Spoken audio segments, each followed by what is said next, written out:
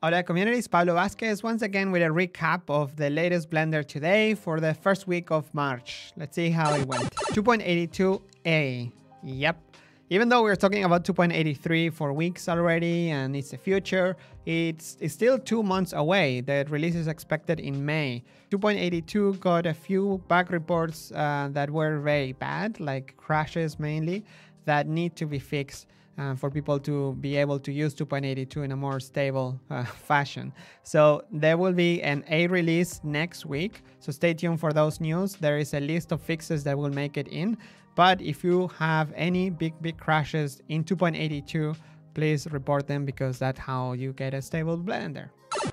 Code Quality Day is 1 day per month where developers, the core developers that are like hired by the Blender Foundation, and whoever wants to join the party have to spend 1 day just looking into making the code more understandable, more like consistent, and more better organized for the future, for new developers that want to jump into Blender development and maybe it looks a bit weird or the variable names are all over the place, you know, just to organize it, to keep it tidy.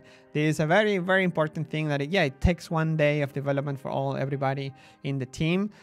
They do it also throughout the month, but there is 1 day where they only have to do that. And it's an experiment. It's been going for a couple months already, so it's so long it seems to be working, but we'll see its fruits in coming months, I guess. Grease Pencil, that is the big news of the week, because the Grease Pencil refactor that I've been working on for months finally made it. Now it's in Blender 2.83 alpha. You can try it already. It brings better performance, vertex paint support, better palettes, new masking system.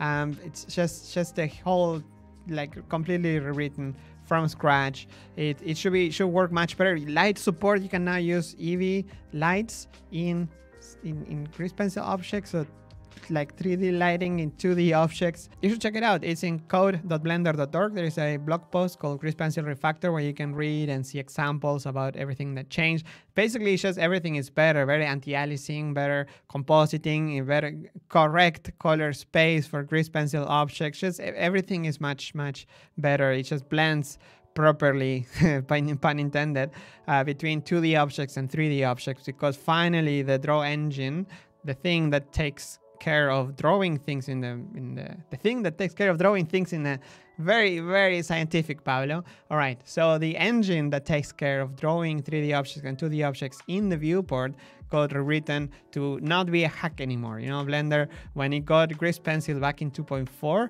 it was a hack. It's like, okay, 2D painting on top of a 3D. Now it's an actual properly done 2D/3D engine. Cycles, adaptive sampling, finally made it in Blender. Yes, after so many years, this feature has been asked, and there was a patch going around, but now it is here. What does it mean? It means faster rendering. You just basically turn it on from the sampling panel, and it will throw more samples where it's needed and less samples where it's not. Isn't that smart? Yes. Before, Blender would throw cycles, would put as many samples everywhere, like very equally, right? Distributed. But now with this setting, it can actually be a bit more smart into put them in some places where it's needed, like caustics or noisy parts of your render, and leave them the other zones with just the right amount to have noise-free renders, which means faster rendering. Yay! Sculpt mode also got improvements this week. It's called Face Sets. It's a quick way to hide and unhide certain parts of your mesh while you're sculpting. So you can control the visibility much more easily with this. It's a brush called Draw Face Sets where you can basically start painting, and this area is going to get a different color, on which you can press H to isolate that area and start sculpting, H again to go back. There is a shortcut for like expanding from the area where you're working on. It's Shift W. There is a video with all the dedicated shortcuts that it's easier to explain.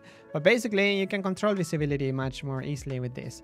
And combined with masks, it really takes sculpting to another level for ease of use when you're like sculpting. This feature is very new, so make sure you get the latest, not latest as in 3 days ago, but as in the like now. While you're watching this video, go download it, because some of the features that I mentioned, they were added like last night.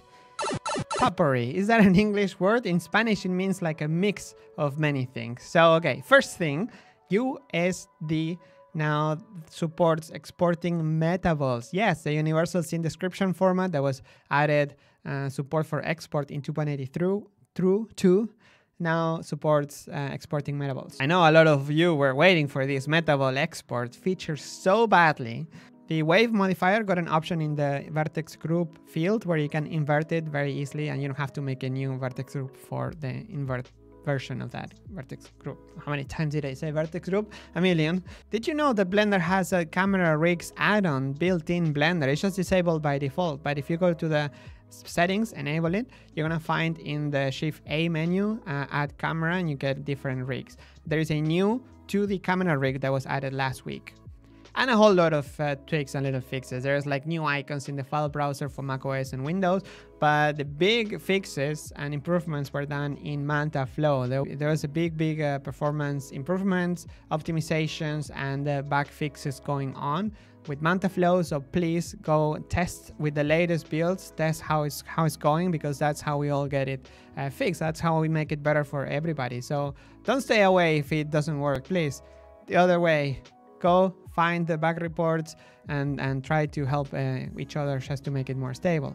And lastly, there was a fix done among all the other fixes in the cloud simulation department, and it had to do with the sewing feature of Blender, which judging by the live stream chat, a lot of people were not aware that Blender cloud simulation supported sewing. So you can have a bunch of edges and the mesh will boom, basically just stitch together by itself. Yeah, I wonder how many of those little features here and there people are not aware of. So how would you call it? Like hidden treasures or I don't know. And that is all for this week. I hope you liked this second recap. I hope you like the format. Still don't know what to do with it exactly, if I should do a recaps just like this and then leave the live streams for like chatting. Maybe that's more fun, or interviewing developers or artists, and maybe a Q&A once a month or every 2 weeks or something like that, just dedicated to Q&A to organize things a little bit better. So let me know in the comments what are your ideas and your thoughts on this format. It was Pablo Vazquez with another Blender Today recap from the Blender HQ in Amsterdam, and see you next week. Bye-bye.